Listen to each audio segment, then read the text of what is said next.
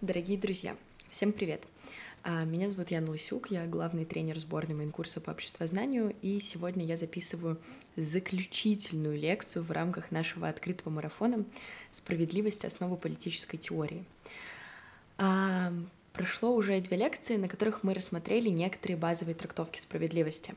Мы уже поговорили о понимании справедливости в античности, мы уже поговорили о утилитаризме, о понимании Бентама, о понимании Миля, мы уже поговорили о, классике теории справедливости, конечно же, о Джоне Роллзе, о его деонтологическом либерализме, и вспомнили Роберта Нозика, который, собственно, такую некую полемику писал, к Роллзу в своей работе «Анархия, государство и утопия». Если вдруг по каким-то причинам вы смотрите 3-ю лекцию, но не смотрели первые 2, советую вам посмотреть сначала их, потому что таким образом у вас сможет сформироваться некая целостная картинка, потому что сегодня в рамках разговора о школе коммунитаристов, о коммунитаризме и о коммунитаристском понимании справедливости я буду часто отсылать к тому, что мы уже обсуждали, в частности, и к утилитаристам, и к Джону Роллзу. Поэтому welcome к предыдущим лекциям, если вдруг еще нет. А если уже посмотрели первые 2, то давайте разбираться с 3-й школой. Не буду снова разглагольствовать о том, кто я и что мы сделали крутого в мейнкурсе, но сделали мы много. Это все вы можете прочитать на слайде, и про мои личные олимпиадные регалии, и про преподавательскую деятельность, и еще я просто напомню, что буквально через 3 дня, уже даже получается через 2, стартует наш основной 5-месячный курс по олимпиадному обществознанию, где все эти темы мы будем разбирать еще подробнее, где мы будем читать оригиналы этих текстов и где мы будем разбираться на еще более глубинных уровнях.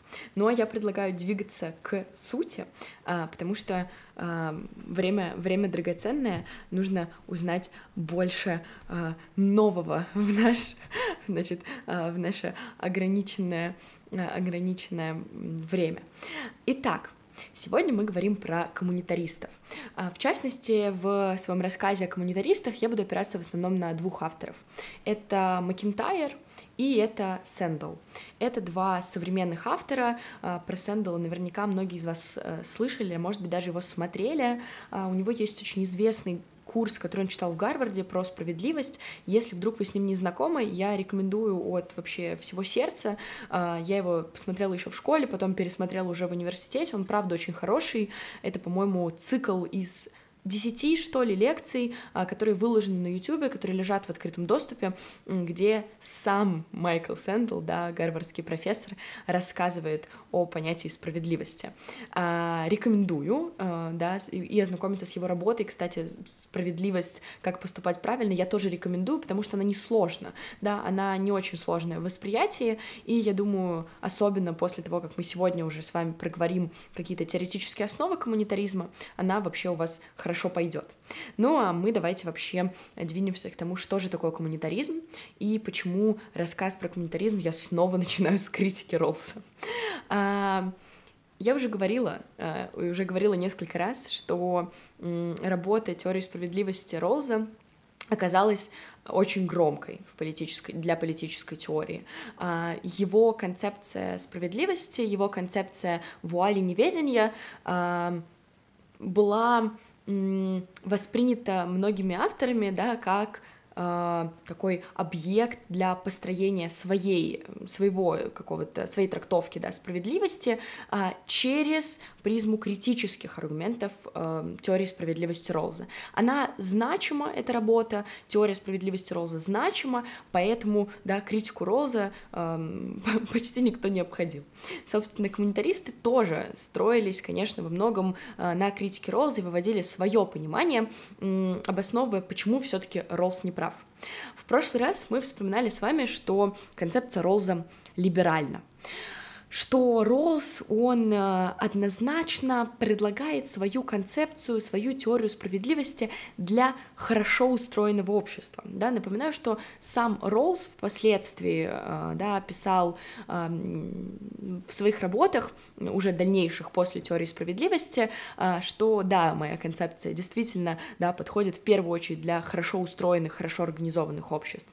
Кстати, что интересно, именно Макентайр, про которого мы сегодня будем с вами говорить, один из коммунитаристов, он написал такую сильную критику, что Роллс написал работу в ответ. Да, работу, где несколько скорректировал свою теорию справедливости, но это мы опустим, потому что для Олимпиад это не столь важно, но если вы хотите разобраться подробнее, то с этими работами тоже можно ознакомиться. Собственно, критика Роллса у коммунитаристов как раз строилась на том, что Роллс чрезмерно индивидуалистичен и либерален.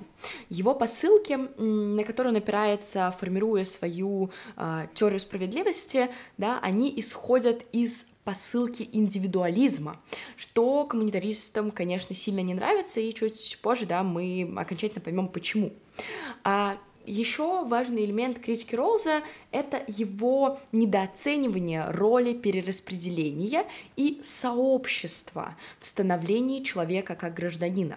Коммунитаристы пишут, что Роллс, он упускает сообщество, он упускает, некие коллективные общности, когда он размышляет о справедливости. Он рассматривает человека как такую независимую единицу, которая не состоит, которая не связана в сообществе, которая воспринимается как такой сугубо индивидуальный элемент, такая либеральная трактовка.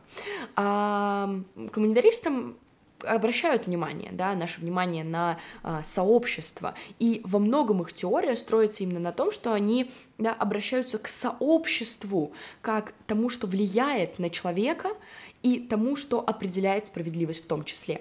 Для коммунитаристов человек — это набор партикулярных особенностей, партикулярных идентичностей. А вуаль неведения роллсовская, это просто теоретическая функция, которая неприменима на практике, как пишут коммунитаристы. Человек — это особенности, которые его составляют, и вот эти разные партикулярные идентичности. В разных группах, в разных сообществах человек раскрывает свои, какие-то разные особенности и проявляет свои разные идентичности. Я не знаю, в университете, в школе мы ведем себя одним образом, мы формируем одну идентичность, в семье, с друзьями, в отношениях, где угодно еще мы формируем и реализуем нашу совсем другую идентичность. И на это обращают внимание коммунитаристы, и это, по их мнению, упускает Роллс. Это довольно важный момент, сейчас его зафиксируем и сохраним до следующих слайдов. Ну и, конечно, в принципе, коммунитаристы, они критикуют весь роллсовский либеральный проект, потому что он завязан на таком универсальном понятии справедливости. Принципы Джона Роллса, они предлагают такую концепцию, которая, и вообще вся его метафора, эта вуаль неведения, этот мыслительный эксперимент, она предлагает универсальное понятие справедливости. Понятие справедливости, которое будет распространяться на всех людей, на все сообщества, независимо от того, как эти сообщества функционируют, какие идентичности, и как себя воспринимают, как в обществе воспринимают люди себя и друг друга. То есть либеральный проект Роллса, по мнению коммунитаристов, упускает именно этот важный элемент. Упускает сообщество, упускает то, что невозможно сформировать универсальное понятие, которое будет распространимо на всех. И именно на этом строит свою критику Макентайр. Макентайр и Сэндл в том числе. На том, что универсальное понятие как таковое невозможно. Универсальное понимание справедливости невозможно, потому что добродетель не только разными людьми может пониматься по-разному, но и в разных сообществах, исходя из того, как эти сообщества формируются, какие практики распространяются в этих сообществах, тоже влияет на то, как по-разному это понятие, эти трактовки могут формироваться. Давайте двигаться подробнее к Макентайру. Что нам важно знать про Макентайра? Макентайр тоже критиковал утилитаризм. Да, вспоминаем, что у нас сейчас, знаете, в вашей голове сейчас должна формироваться уже такая некая многоступенчатая логика, потому что, как вы видите, я не случайно вас в самом начале еще напомнила, что лучше посмотреть сначала первые 2 лекции, а потом двигаться к этой, потому что у нас должна сложиться такая как бы сейчас целостная картинка, мы постоянно, рассматривая новых авторов, отсылаем к предыдущим. Это нормальная абсолютно история, поэтому очень хорошо вообще с любым понятием, вот как мы сейчас со справедливостью, разбираться последовательно. Собственно, Макентайр, он тоже критикует утилитаризм. Почему? Утилитаризм — это такое действительно господствующее многие-многие годы, да, направление в политической философии, в политической теории, которое навязывает некие специфические ходы решения, да, которая предлагает некий, опять же, такой императивный подход, как нужно поступать. Да, поступать нужно так, чтобы достигать вот этого наивысшего счастья для наибольшего количества людей. Макентайр это критикует, опять же, за вот этот универсализм и некий специфический ход решения. Он называет это инструментализацией людей. В утилитаризме, по мнению Макентайра, человек воспринимается как инструмент. Это полная противоположность, конечно, кантовскому императиву, потому что вспоминаем, мы не говорили сейчас, да, с вами в рамках вот этого марафона подробно про Канта, ну, я частично упоминала, да, что у Канта, у него действует категорический императив, поступай так, чтобы максима твоей воли могла бы стать всеобщим законом, и очень важный момент по Канту: человека никогда нельзя воспринимать как средство, только как цель. В утилитаризме как раз человек абсолютно может восприниматься как средство. Вспоминаем, да, проблему там толстого человека и несущегося поезда. Вот в тесте, который шел после первой лекции, собственно, был такой вопрос: как бы поступил утилитарист, когда приезжает, да, там, он стоит на мосту, внизу несется поезд, и да, к рельсам привязаны 5 человек. И этот поезд возможно остановить только чем-то тяжелым. А на краю моста стоит очень толстый, да, тяжелый человек, который мог бы своим телом этот поезд остановить, но тогда он погибнет, а человек вообще ни при чем, он просто стоит на мосту. Как бы поступил утилитарист? Столкнул бы этого толстого человека под поезд, да, но это, понятно, такая очень, знаете, придуманная идея, но ее часто вспоминают, когда говорят про утилитаризм, вот эту вот такую этическую дилемму. Почему? Потому что человек может быть средством в утилитаризме, да, и Макентайр это называет инструментализацией людей, да, человек как инструмент, он может быть средством, да, для спасения большего количества людей, да, этот толстый человек, который абсолютно вообще ни при чем, он не имеет никакого отношения к этому несущемуся поезду, своей смертью как бы спасет большее количество жизней, и это как бы соответствует принципу наивысшее счастье для наибольшего количества людей. Такая же логика действует в этой этической дилемме, где есть врач, у него на приеме там несколько человек, каждому из которых нужна пересадка какого-то органа для того, чтобы они продолжали жить свою счастливую жизнь, а также на прием записался абсолютно здоровый человек, который записался, я не знаю, со сломанной рукой вообще, да, а все органы у него вполне себе в порядке.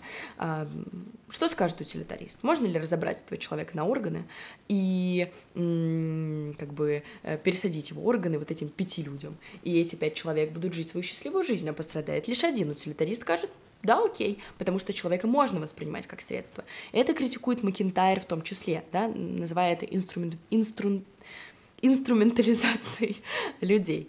Собственно, и, конечно, здесь еще важен вот этот элемент, как тотальное разведение цели и средства, то есть цели классифицируются как бы необходимо классифицировать эти цели, да, необходимо цели и средства развести и подобрать некие релевантные методики в специфических контекстах. А здесь мы снова вспоминаем про телеологию, да, это то, что предлагает Макентайр.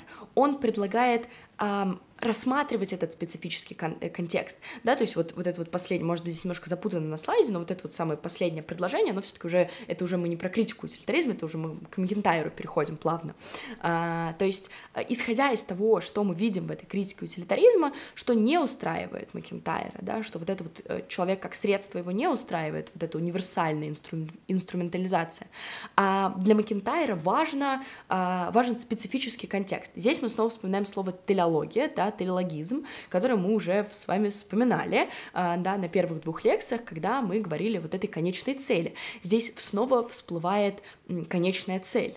Да, что это за конечная цель? Возможно ли какая-то да, определенная конечная цель в специфическом контексте? Сейчас будем разбираться. Ключевые понятия коммунитаризма, которые в том числе выводятся во многом из работ Макентайра, это добродетель и практика. И если понятие добродетели мы с вами встречаем там с самой античности, когда мы начинали с вами разговор о справедливости, понятие добродетели у нас там с самых вот буквально первых минут звучало. Понятие практика еще не звучало. Понятие практика — это именно такое коммунитаристское понятие, да, понятие, актуальное для понимания коммунитаристского справедливости. И, в принципе, да, практика — это такое во многом центральное понятие социальной теории 20 века, оно именно в 20 веке приобретает свое такое значимое место. Какой лозунг у коммунитаристов?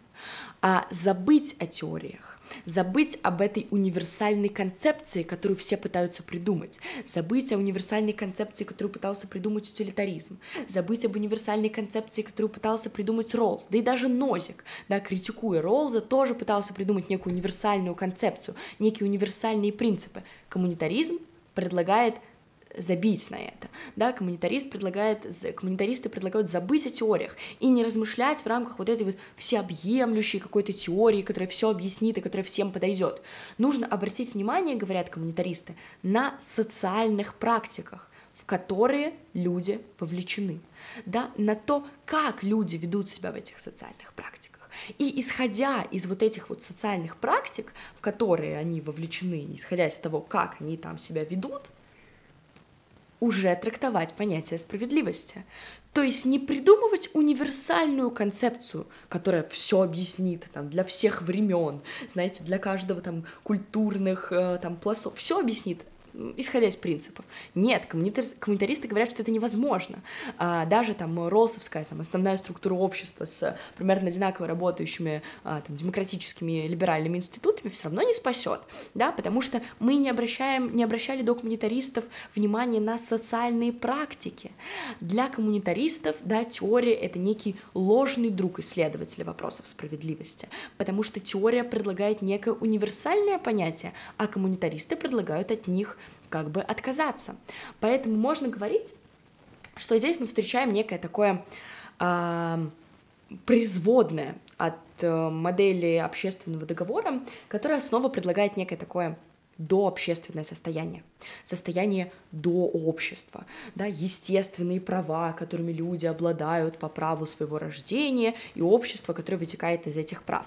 Да, не совсем так это работает, потому что для коммунитаристов не как мы знали это до этого, не право первично над благом. Помните, мы это вспоминали на прошлой лекции? Да, как у Роллза. Право первично над благом. Сначала права, а потом блага. Да, у коммунитаристов не так. Коммунитаристы говорят, что благо первично по отношению к праву. А если выводить это дальше, то на самом деле для коммунитаристов важно не то, что благо первично по отношению к праву, а то, что практика первична по отношению к человеку. А практика, да, вот опять же, мы понимаем под этим вот эти вот практики, в которые люди вовлечены, там, в том числе в специфических, даже не обязательно специфических, просто в сообществах, да, в которые люди включены и вовлечены в сообществах, в которых люди реализуют свои, да, партикулярные идентичности, свои разные идентичности, в которые они там вовлекаются в зависимости от контекста, и контекст здесь тоже важен. Человек как бы подключается к этой практике, человек усваивает роли, которые ему эта практика предписывает. И очень важный элемент замечает коммунитарист, замечает коммунитаризм и коммунитаристы, да, точнее. Мы не можем анализировать вообще понятие справедливости, мы не можем как бы о нем универсально говорить, если мы не учитываем то, что предписывают практики, в которые люди вовлекаются, и какие роли, исходя из этих практик, усваивают люди. То есть это такой подход, который предлагает нам обратить внимание, да, там, на такую социокультурную составляющую, а не придумывать универсальную концепцию. Здесь вопрос, да, хорошо, но мы же используем ключевое понятие коммунитаристов не только практику, но и добродетель. А что вообще такое тогда добродетель? Как все-таки, тогда правильно поступать? Да, все-таки коммунитаристы что же пишут о справедливости? Работа Сэндала и вовсе называется «Как поступать справедливо». И его там вот этот гарвардский курс, который я вам пропиарила в начале, он же тоже отвечает на вопрос, как поступать справедливо. Так как, черт возьми, справедливо-то поступать? Как поступать правильно? Макентайр, да, там Сэндал и прочие коммунитаристы дают такой ответ. Да, вот в частности мы сейчас опираемся больше скорее на Макентайра. Добродетель, она не может быть универсальной. Она не может быть применима ко всем сферам, ко всем временам, ко всем культурным общностям и ко всем сообществам. Добродетель разная в разных социальных практиках. И это очень важный элемент. Это буквально там ключевой элемент, который нам нужно, собственно, вынести, когда мы говорим о коммунитаризме. Добродетель не универсальна. Добродетель не едина. Мы не можем воспринять некое единое понимание этого понятия, да, как и добродетель, там, как и справедливость в частности, потому что она отличается в зависимости от того, в какие социальные практики и в какие сообщества люди вовлечены. Исходя из этого, можно вывести вообще главную тему теоретиков коммунитаризма. Конечно, они пишут о политике. Не случайно, я очень надеюсь, и вообще у меня такая, конечно, личная преподавательская цель, чтобы у вас формировалась общая картинка. И помните, когда мы начинали, я буквально начала с этого. Я буквально начала с того, к чему мы подходим в конце там, третьей лекции. Справедливость — это политическое понятие. Да, изначально оно политическое, потому что оно о коллективном, и коммунитаристы к этому возвращаются. Главная тема теоретиков коммунитаризма — это, конечно, политика. Это, конечно, вопросы политической этики, того, как правильно и неправильно поступать, и как правильно и неправильно можно вести себя именно в политической сфере. Коммунитаристы там однозначно и там всецело выводят понятие справедливости именно в политическую сферу. Важный момент.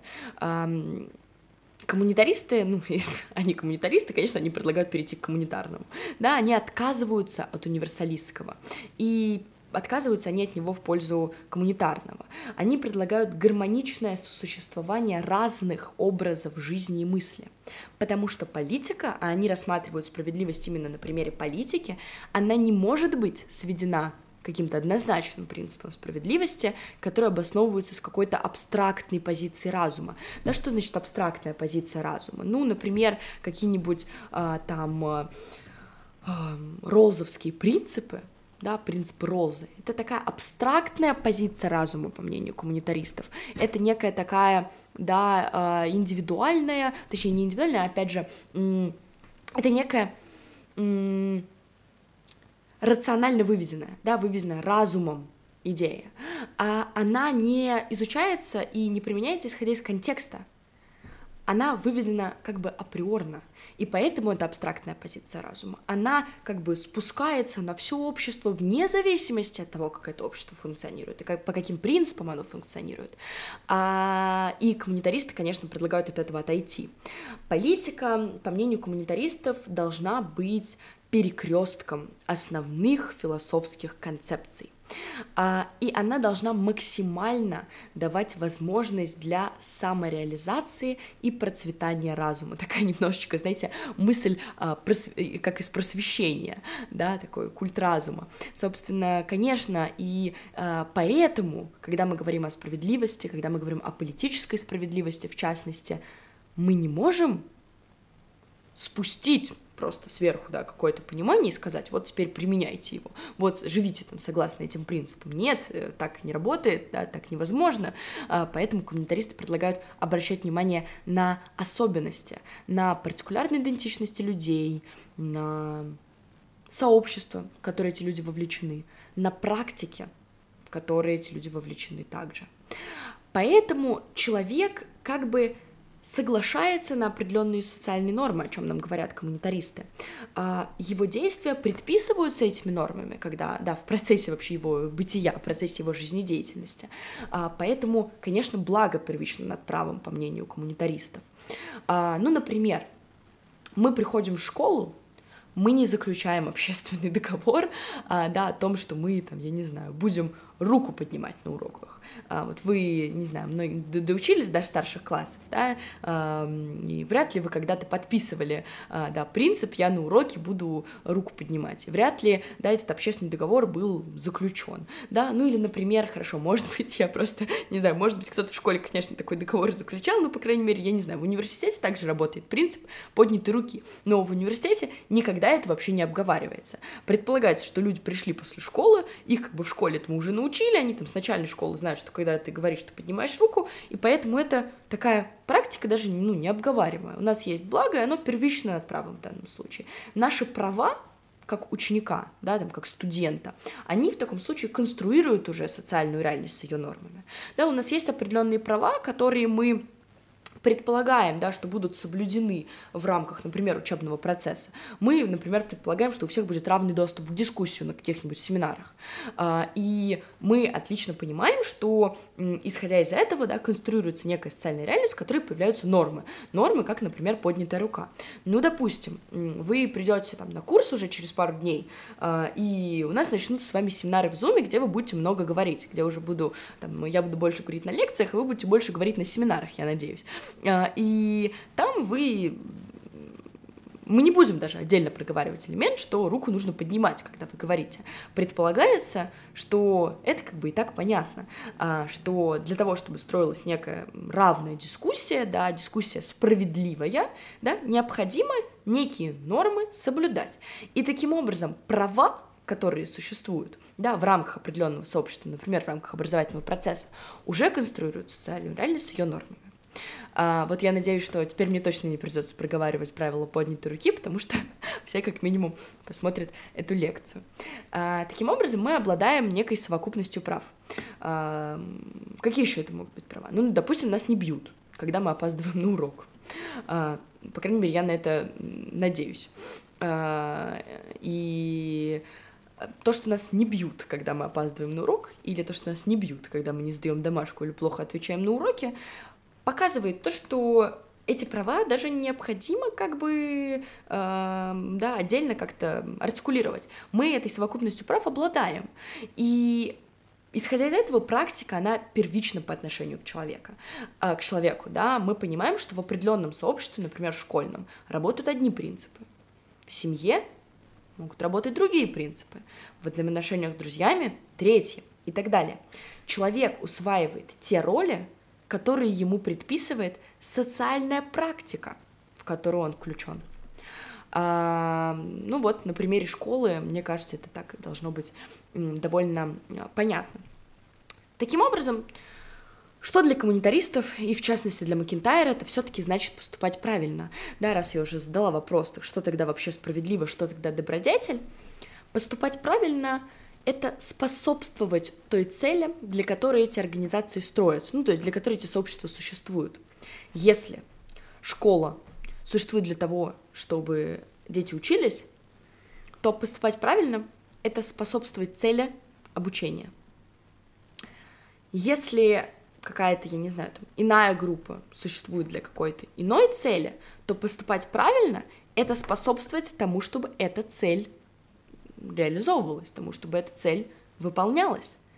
И именно в этом мы видим корень того, почему мы обращаем вообще внимание на практики. У людей нет универсальных правил справедливости. Да, опять же, во всех группах мы ведем себя по-разному, и поэтому в разных практиках мы встречаем разную добродетель. Сейчас будет такой интересный мостик. Я надеюсь, что он будет интересным. Я уже сказала, что когда мы говорим про, собственно, коммунитаризм, мы в первую очередь понимаем его как относящее к относящийся к политике, конечно. И коммунитарист рассматривал именно, да, политическую сферу во многом, и именно справедливость в разрезе политики в том числе. И именно из этого коммунитаристского подхода, который, опять же, переходит к принципу, да, мы рассматриваем цели организации, поэтому мы воспринимаем, что в разных практиках разная добродетель как норма, выводится политика мультикультурализма. Мультикультурализм как политика сосуществования, как политика толерантности, как политика терпимости, как политика параллельного существования культур во многом выходит именно из коммунитаристской посылки. И об этом, собственно, и пишут коммунитаристы, да, в своих работах. Потому что идея того, что мы обращаем внимание на практики, и мы не навязываем никакого универсального общего проекта, соответствует принципу мультикультурализма как параллельного существования разных культур, там, не знаю, разных образов жизни и прочего, да, в зависимости от трактовок мультикультурализма.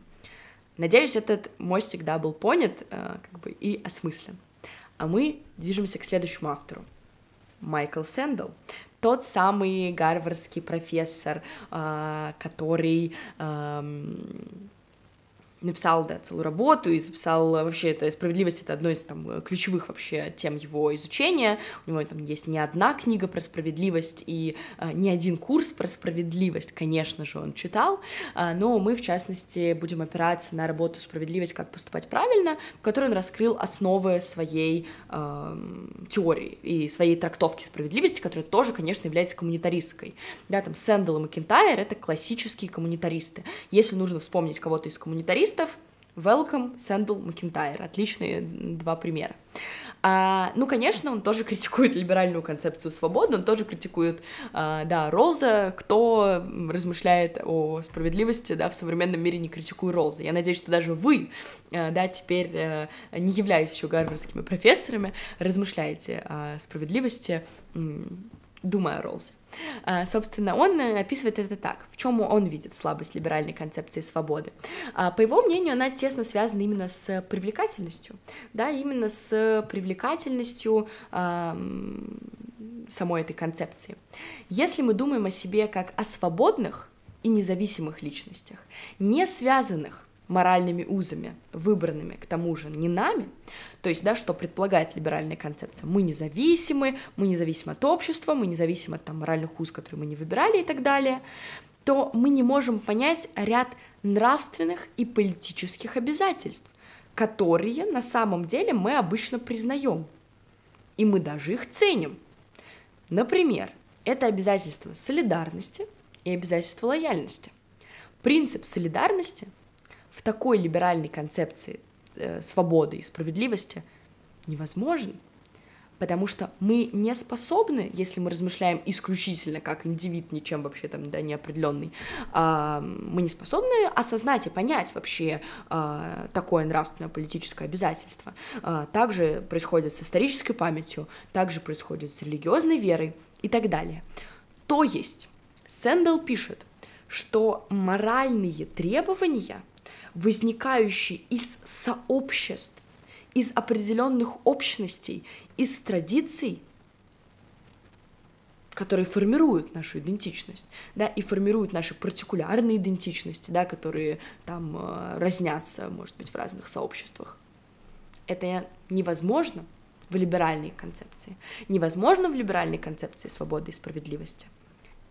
И, конечно, здесь приходит на помощь сэндловская концепция и коммунитаризм.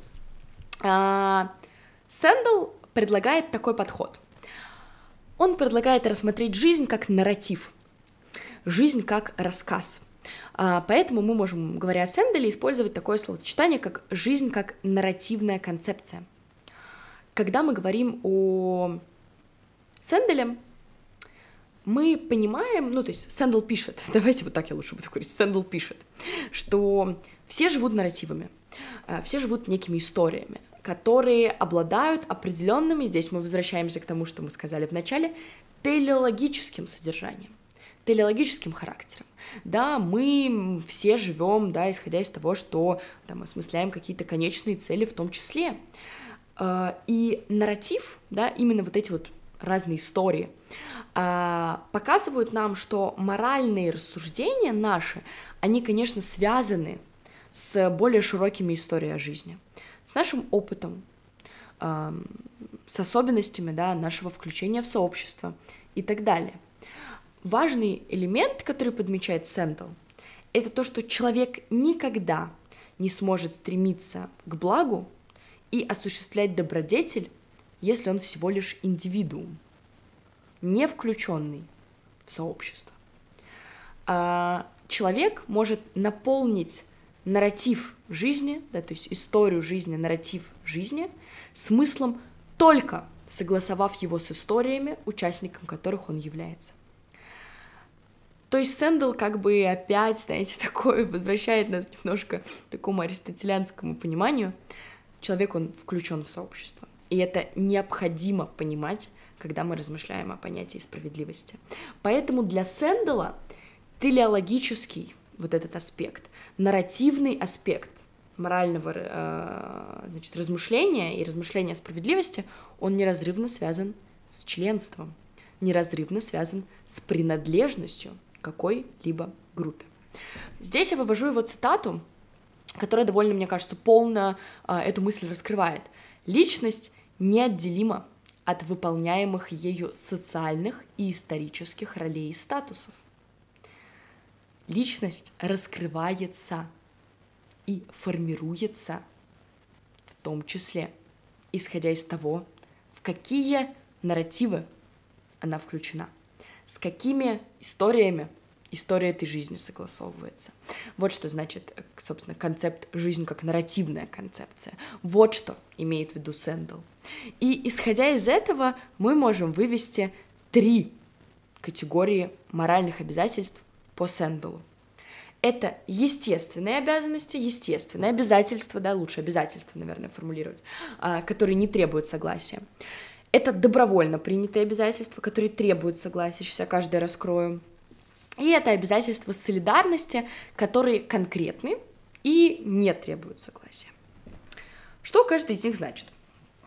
Давайте разбираться по порядку. Естественные обязанности. Ну, например, там, они как бы априорно, не изначально. Например, какая-нибудь обязанность относиться к другим с уважением, обязанность быть справедливым, обязанность избегать жестокости и так далее. То есть такие априорные, изначальные, естественные обязанности, как бы, ну, знаете, связаны с такой еще концепцией естественных прав. Да, они априорно, они всеми понимаемые, они как бы очевидны. А есть добровольно принятые обязательства, которые уже требуют согласия. Это, например, уважать достоинство всех. Но, в принципе, за пределами этой обязанности мы обязаны делать только то, что мы пообещали в таком случае. Должны ли мы заботиться о благе других людей, например? Зависит от того, принимали ли мы такое обязательство. Ну, например, в Конституции Российской Федерации да, прописано, что да, родители обязаны заботиться с детьми, а дети в старости родителей обязаны заботиться о родителях. Это как бы принятое обязательство. А Сэндл относит это не к естественному обязательству, а добровольно как бы принятому. Хотя это тоже, конечно, такой вопрос. Как бы Конституция, она все-таки, мы обязаны ее соблюдать изначально, да, когда мы становимся, собственно, гражданами, а гражданами мы становимся с рождения. Поэтому это такой тоже большой вопрос, насколько корректен пример с Конституцией в данном случае. Ну, по крайней мере, в принципе, да, давайте немножко там отойдем от Конституции, но подумаем в целом о заботе о благе других людей. Должны, если мы об этом договорились. И договорились ли мы об этом вообще? Это обязательство, требующее согласия. Вот как будет функционировать справедливость. Справедливо так поступать, если мы договорились и выполнили это обещание. Но справедливо будет не заботиться о благе там, других людей, если мы на это и не подписывались. Вот как работают добровольно принятые моральные обязательства. Но есть третий тип. который, собственно, Сэндл выделяет, которому Сэндл обращает, на который, точнее, Сэндл обращает отдельное внимание. Это обязательства солидарности, которые конкретны и которые также не требуют согласия. Это моральные обязательства, которые мы несем в отношении других людей не как в отношении разумных существ как таковых, а как в отношении существ, вместе с которыми мы разделяем определенную историю. Это про людей, которые включены в наше сообщество. Это про людей, с которыми мы включены в одни группы. Это про людей, с которыми мы разделяем одни социальные практики. И обязательства солидарности включаются в категории моральных обязательств, когда мы говорим о справедливости. Здесь есть такая красивая сэндловская цитата, которая звучит следующим образом. «Моя личная история включена в историю других людей». Надеюсь, сейчас собирается уже такая целостная картинка. Здесь мы снова видим, как Сэндл, как истинный коммунитарист, как бы нам показывает, что универсальное невозможно. И опять же, здесь мы видим вот эту нарративную концепцию про историю. Моя история, она всегда связана с историей других людей. Поэтому обязательства солидарности конкретно не требуют согласия. Вот какие 3 категории моральных обязательств выделяет Сэндл, и вот как это коррелирует со всей вообще коммунитаристским подходом. Напоследок посмотрим такую последнюю мысль Майкла Сэндла из его работы. Просить граждан демократического общества отрешиться от их нравственных и религиозных убеждений при обсуждении общественных проблем может касаться способом обеспечения терпимости и взаимного уважения. Чувствуете, в чей огород этот камень? В Розовский, конечно. Да, отречься от убеждений, попасть под вуаль неведения. Но на практике верно противоположное, говорит Сэндл, то есть критикует концепцию. Решение важных общественных проблем с претензией на нейтральность, которая недостижима. Рецепт получения сильного движения вспять, движения назад, и обиды. Политика, избавленная от содержательного морального обязательства, приводит к искуднению, обеднению гражданской жизни и становится явным приглашением к узкому, нетерпимому морализму. Это сэндловская цитата. Огород однозначный в камень Роллза, отречься от убеждений, которые в том числе нам привнесло и сообщество, и группы, в которые мы включены, и которые появились в том числе исходя из солидарности. Отказаться от этого значит упустить важный элемент, значит регрессировать, значит узкий морализм, значит обеднение гражданской жизни. Сэндл, современный теоретик, Сэндл, конечно, размышляя о справедливости, перекладывает ее в том числе на современный социальный контекст и понимает, что такая концепция невозможна, предлагая коммунитаристский принцип взамен. Вот можете сейчас, не знаю, остановить это видео, мы как раз уже заканчиваем, перечитать эту цитату и порефлексировать, подумать, а что вообще вы думаете по этому поводу? Может быть, вы тоже коммунитарист, а может быть, вам близка концепция Роллза, а может быть, вообще утилитарист, и вы бы тоже разобрали человека на органы, если бы это спасло других 5. Надеюсь, что вообще этот открытый марафон, эти мои рассказы о разных концепциях, они не только были для вас полезны с точки зрения теории, олимпиадной теории, которую вы будете где-то применять, новых фамилий, которые вы узнали, все такое. Это все, конечно, важно, и, конечно, как преподаватель олимпиадного обществознания я мечтаю о ваших хороших результатах, но я хочу, чтобы кроме этого вы еще и вообще задумались в целом о трактовках, задумались о концепции и порефлексировали о том, что вообще ближе к вам, к какому понятию справедливости вы склоняетесь, какие вы видите недостатки в каждой из трактовок, которые мы разобрали. Может быть, вы нашли какие-то другие критические аргументы, которые я, например, не упоминала в этих 3 лекциях. Подумайте над этим и приходите обсуждать это на наш основной курс. Всех жду. Спасибо вам, что дослушали уже 3-ю лекцию до конца. Меня зовут Яна Лысюк. Я жду всех вас на нашем курсе, который стартует через 3 дня. Всем большое спасибо. Всем пока-пока.